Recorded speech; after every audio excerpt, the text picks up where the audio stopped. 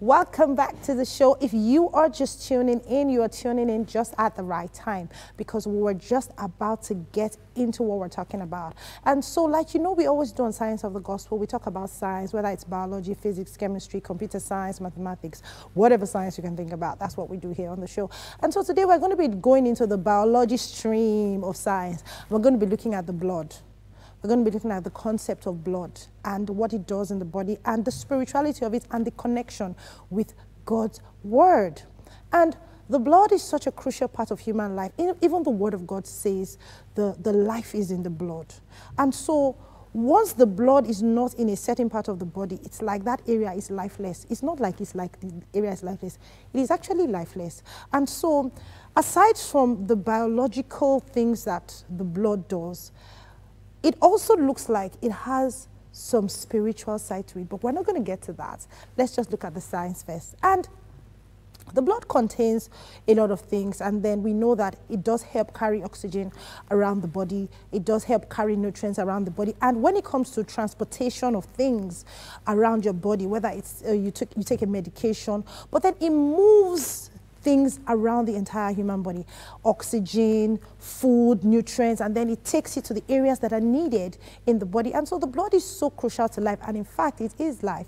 And if you have been following Science of the Gospel, we've spoken about the human heart and what it does. And then we know that the human heart does help us circulate blood around the body. And then one of the major reasons why that is because of, you know, the circulation of oxygen. And so the blood in the human body, and not just in the human body now, even blood in every form of animal is the life, is the essence of life. And it does carry all the essential things. And to think about it, that the greater part of the blood is even made up of water.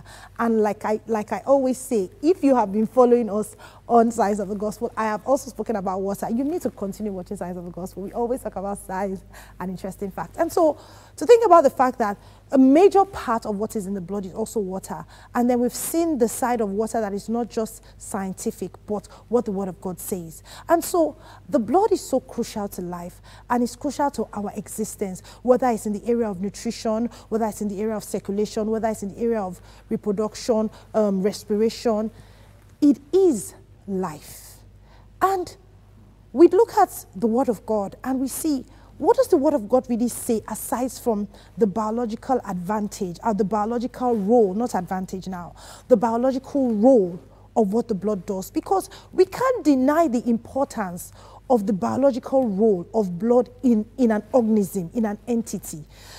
Are we talking about the red blood cells or the white blood cells that even defend, you know, our bodies from infections and the things that it does? It, you know, protects us when we have a cut, and it protects our, you know, our system from being infected. And so aside from circulating blood and so many other things, I mean, if it does that much physically, it will do that much beyond physical, because life is more than what we see physically, and we always use the things that we see physically to actually understand and learn about the things that we cannot see. And I find the human blood very fascinating, because one day I was watching a documentary, then I was doing some research about the human heart, and I was watching a documentary about an open surgery, and how that they were doing a heart transplant, and then they took this heart from, you know, a donor, and then they put it into another person's body. But the interesting thing about what happened that I find so very fascinating is the fact that before the blood hits the person's, rather before the heart hits the person's body, it was not pumping. But then the moment the heart interacted with the person's blood, just like after a few seconds, it just started pumping again, like it injected it with some jolt of power. And then it just started working. And I'm like seriously? Like, what is in this blood? Like, why is this blood so powerful and important? The blood carries the life. And there is no doubt about that. Because having even seen that kind of documentary being done and actually observe that, because if you look at the heart, once the heart stops beating, the life stops. If the blood can then make the heart that is being transplanted to start beating again, we need to take a look at this thing called blood. Okay, so right now, let's just take a short break. And when we return, we'll talk about more about the blood.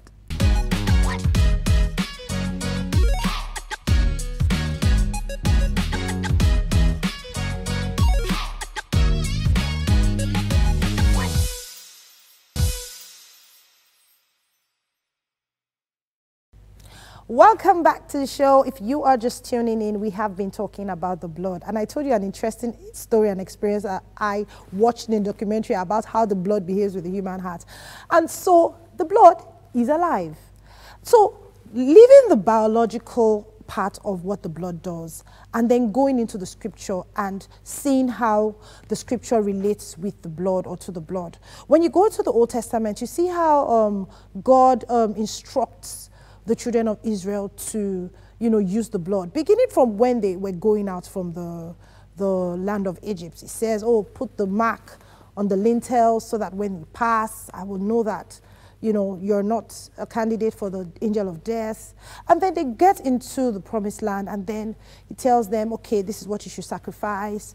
And then the blood, really does play a significant role in the life of the children of Israel in terms of, covering their sacrifices in general. And then right there, God tells them in the law, the life is blood. Don't eat food that contains blood. Don't eat it there. So, this blood is something. That means it's not just a physical entity. It does have its impact in the spirit. And just like water does, as the same way water is not just a physical entity, it does have its own spiritual significance. And so looking at the fact that blood doesn't not just only have a physical thing that it does, and we see the value and we appreciate the value of blood in the scientific world, it does have a spiritual impact. I remember talking about the nature of science in one of the episodes I did earlier, and I said that science is a path to knowledge. We use science and science discoveries to get to know. But we know from the Word of God that the Word of God is truth.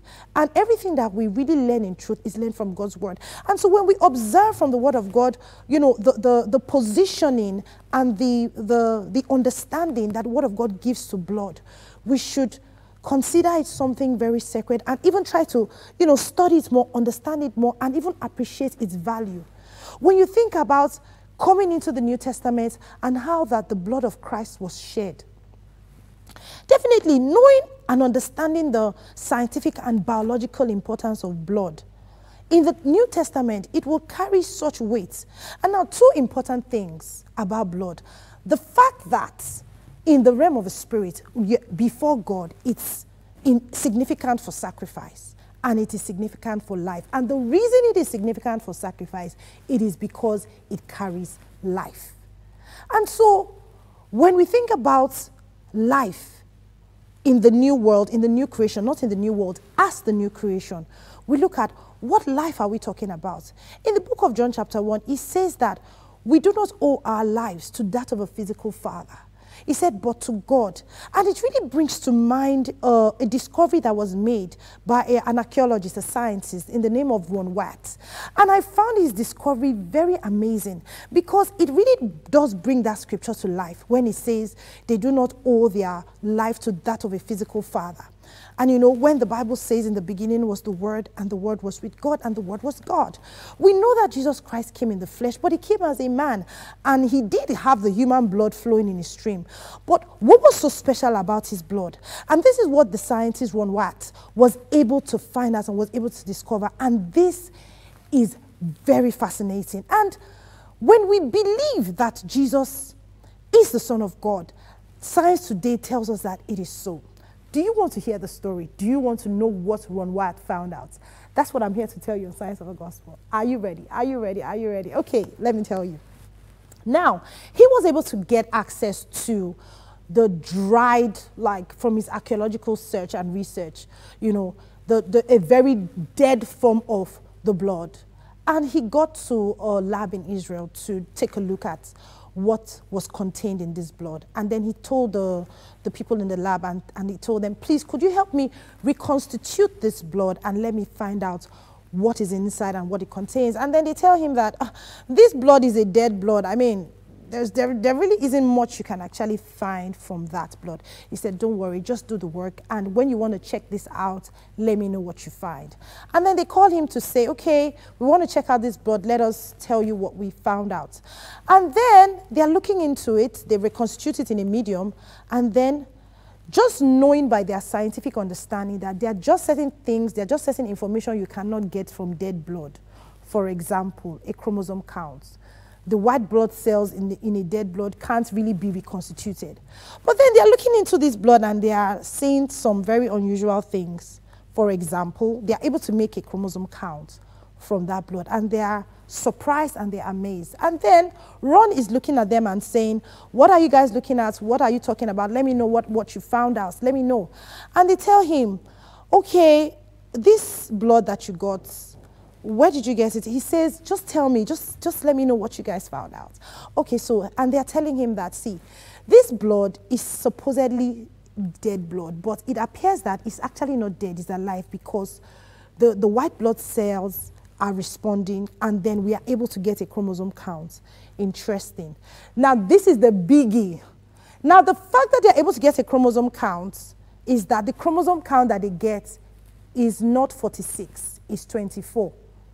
Now, if you know anything about chromosome and biology and DNA and chromosome count, you will know that for a regular human being, the chromosome count is 46, 23 from your mom, 23 from your dad, and together it becomes 46. But from the male, it's either the X or the Y, which determines the gender. So when it's a Y, it's a male, and when it's an X, it's a female. And so the two put together becomes 46. But this person had 24. How? And they said the 23 is just from the female side, and it was only one, which is the Y that determines the gender, from the male side. And so this blood is not from a physical or biological father. And says, where did you get this blood? And he answers them, because he did the research in Israel. He said, it's the blood of your Messiah. At that point, personally, watching that documentary, I was blown away. I was blown away, because my personal study of God's word, looking at the importance of blood, first of all to biology, and then to sacrifices and life, and now knowing that getting into the scientific experiment of the blood, the life, the source is God himself, the word.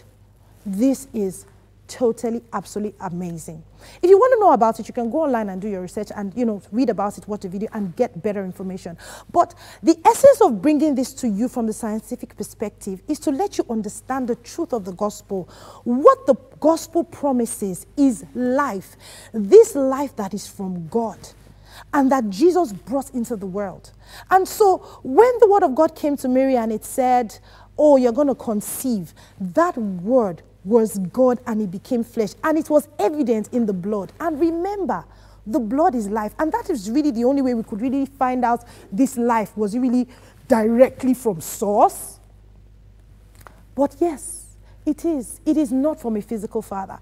From the story of the birth of the Lord Jesus, we know that Mary was a virgin, and so the birth was not the regular reproductive process biologically that the male and female will go through. And so it was by the word. And so the life that was expressed, that is even manifested in that blood, is still alive. That is one thing. It is alive.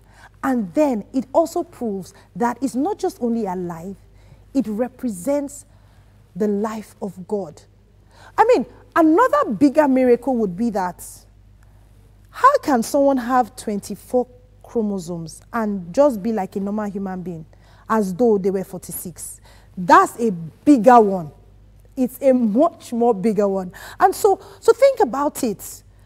Not only that we read it in scripture that they do not owe their life to that of a physical father.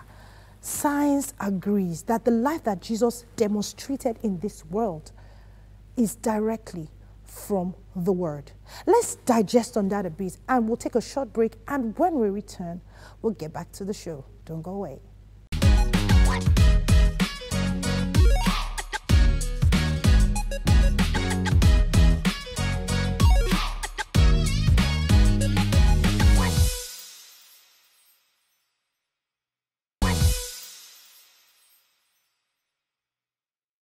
Okay, welcome back to the show. If you are just tuning in, we have been having an amazing time talking about the blood. And we found out something interesting. I shared something interesting.